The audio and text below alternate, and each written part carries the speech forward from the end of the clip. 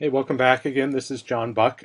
Today I'm going to continue our discussion of joint moments with an example for a very simple uniform distribution of two random variables over a geometric area. This is similar to one that my students will recognize as one we did in class, and I'm going to show you how we can just go through the mechanics of using the definitions to find the correlation and also to find the covariance. So, wrong way. Next page. I have the problem already specified. We're talking about a joint PDF that's 1/3 for the region where x goes from 0 to 3, and then y for each x goes from 0 to 2/3 x. So the region has this triangular footprint shown here. I was not brave enough to do this live on camera, so I spent a little time before we started to make a perspective drawing where we're saying basically that we're talking about this blue triangle here with height 1/3, that the PDF is 1/3 in this blue region and 0 everywhere else in the plane. So here we see that this sort of same footprint rotated around in terms of the XY perspective. And as we said in class, that the rule for a joint PDF to be valid is that the volume under the PDF must integrate to 1, which this one does. You can show from geometric considerations.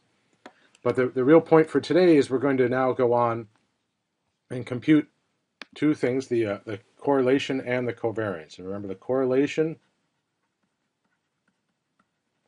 which we abbreviate as RXY, is just the expected value of the product of x and y. We just multiply the two together and do their expected value. The covariance, C of xy, is the first as a central moment. So I subtract the mean from x and y before I multiply them. And y. And we saw that this is equal to rxy minus the expected value of x. Or if I'm going to use m's for means, I should be consistent. So let me clean that up. So that's rxy minus mx my. Okay, so that's the plan for today. Let's do the correlation first.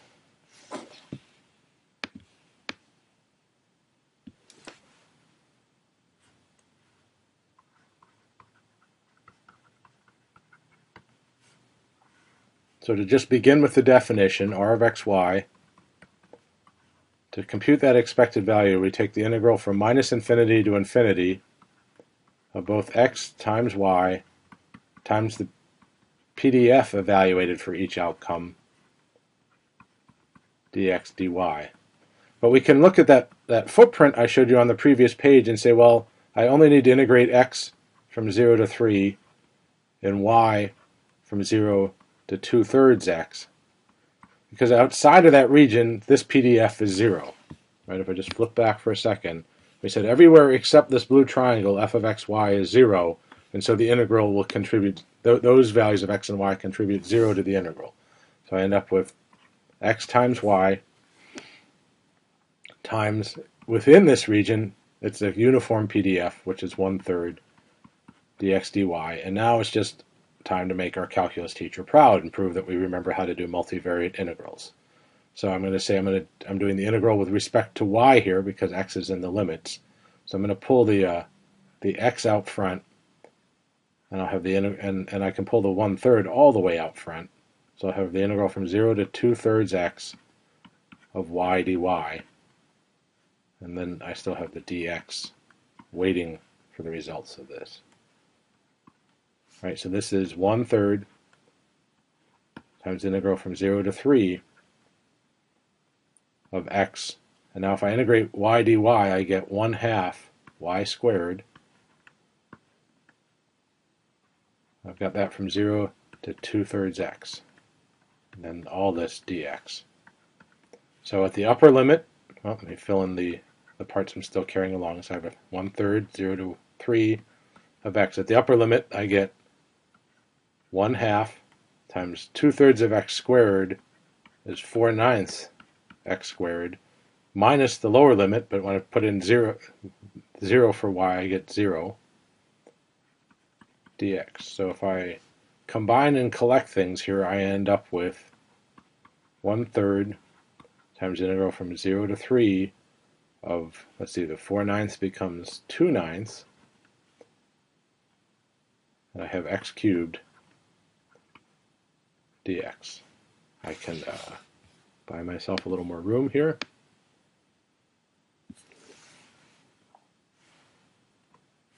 And what I do, I guess I can pull this all out front. I can say 2/27, the integral from 0 to 3 x cubed dx, which is 2/27 times 1/4 x to the 4th from 0 to 3.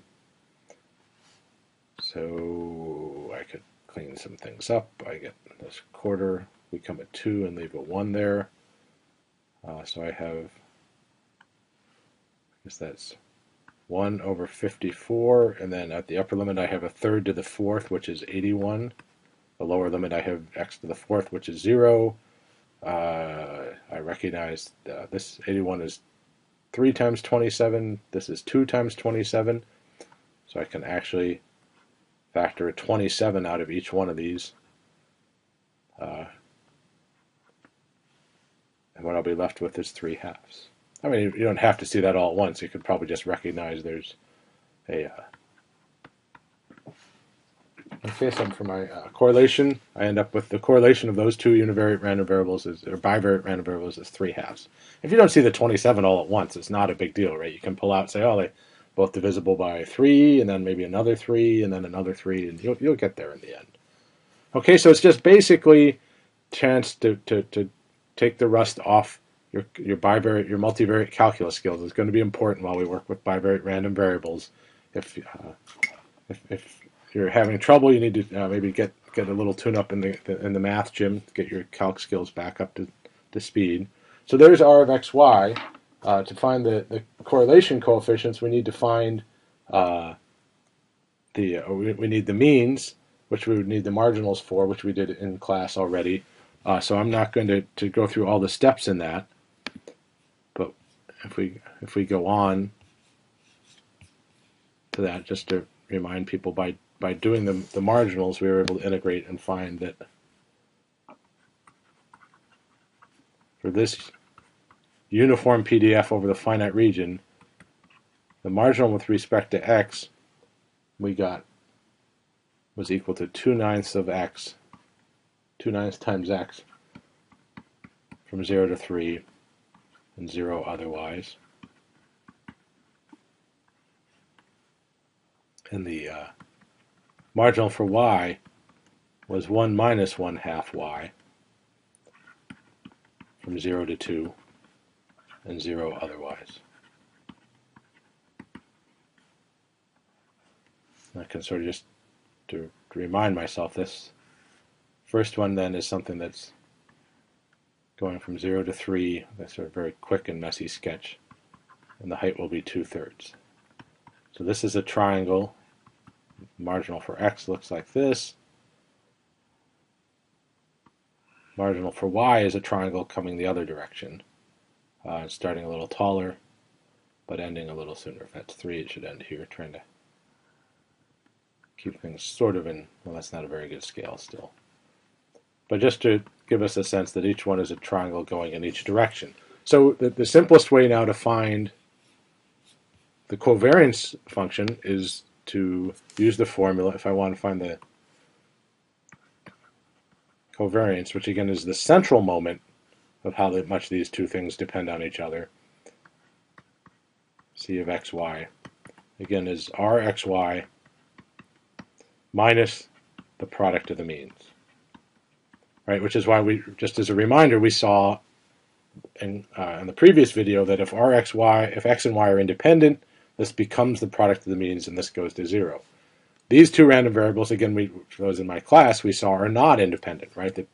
And we can see that quickly right here. Fx to be independent, the product of these two marginals would have to be equal to the joint, which was 1/3, and they're obviously not going to multiply out and give you a constant. They give you a complicated expression. So this is not independent random variables.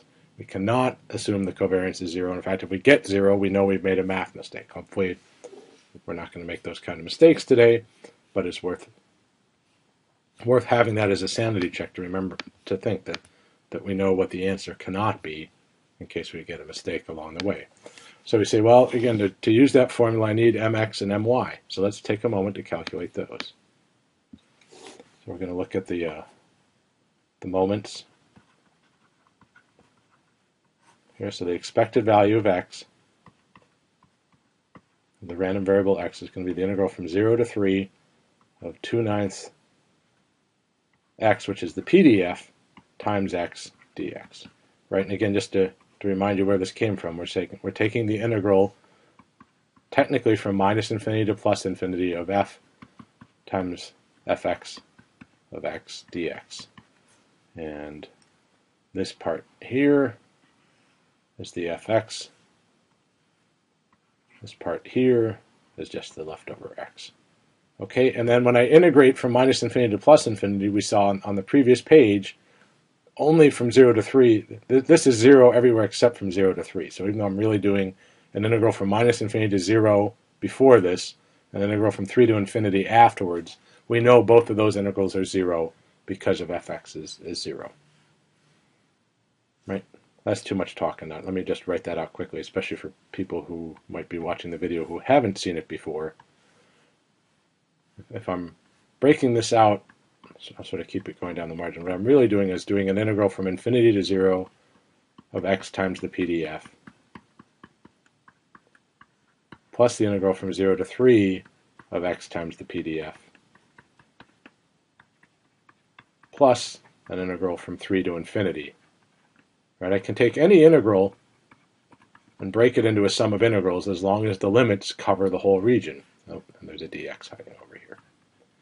Right? The reason I chose this way to break it is if I go back to the previous page, what I saw is this is the only region where it's non-zero. So to really show, too far, to show every step, I'm breaking it into 3 integrals, and I've chosen these boundaries to get one region where f of x is non-zero, and then this region we know f of x goes to 0, and this region f of x goes to 0. So when that's done, and I substitute for fx, I'm back to that expression I sort of jumped ahead to there. So that's sort of breaking it all down for you, sort of play by play. And so now, to find the expected value of x, I've got the integral from 0 to 3 of 2/9 x squared dx. This is equal to, I've got an x cubed, so I have, what's going to be the integral of that is 2/27. Right? So when I multiply that out, I get 2/27, the integral from 0 to 3. Put in 3, this is 27, so I get 2/27 times 27 minus 0. So the expected value of x is 2. Make a little more room, we can do similar work to get to the expected value of y. Oops, didn't mean to do that. We'll push this up a bit. So the expected value of y is, again, not get ahead of myself for this one. I get y times fyy dy. I'm not going to break it down into 3 integrals, but again, I know the only region where this matters, if I refer back to the previous page, is from 0 to 2. Everywhere else, f of y is 0.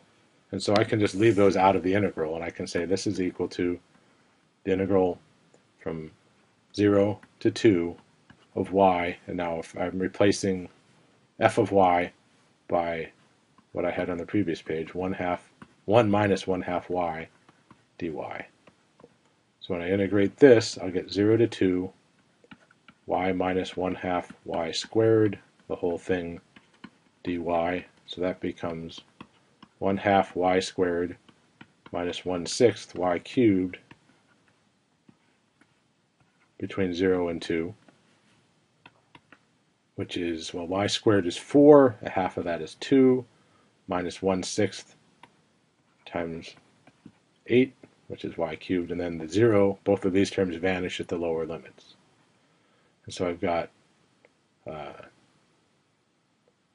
2 minus 8/6, which is, not squeeze it too close to the margin there, I get That's the same as 2 minus 4/3, so that's 2/3. Okay, so I now have my expected value of x, my expected value of y. Let's open up a new page. Remember why we were doing this. Actually, go back. We're going to now plug in here for this expression, right? So if I make a new page to go on to finish up my covariance calculation, and back we said, just to reiterate, the covariance of x and y is the correlation of x and y minus each of the means.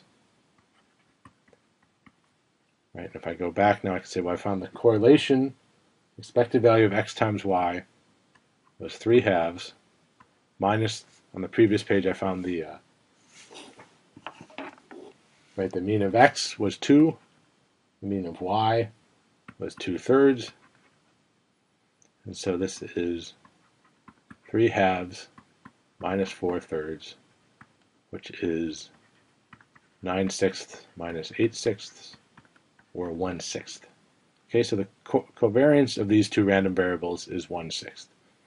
So that's the gives you an idea of how the correlation and covariance are just computed directly from definitions. Need to have good calc skills to do it and get to the right answer. You could also, if we don't, I'm not going to drag this video out, but if we computed the variances from the marginals, we could then find the correlation coefficient. If you want to do that on your own at home to practice, right? Remember, I'll remind you, we saw in the previous video the correlation coefficient of x and y, the two random variables x and y, is c of xy over the product of the variances times the square root of those two. And just so you can check your answer if you do this on your own at home, again, we just saw this is 1/6. The variance for x would be 1/2. The variance for y would be 2/9. And so I'd have the square root of that. So I have 1/6 over the square root of 1/9, which is 1/3. So 1/6 over 1/3 is 1/2, which is a good sanity check. We know this always has to be within 1.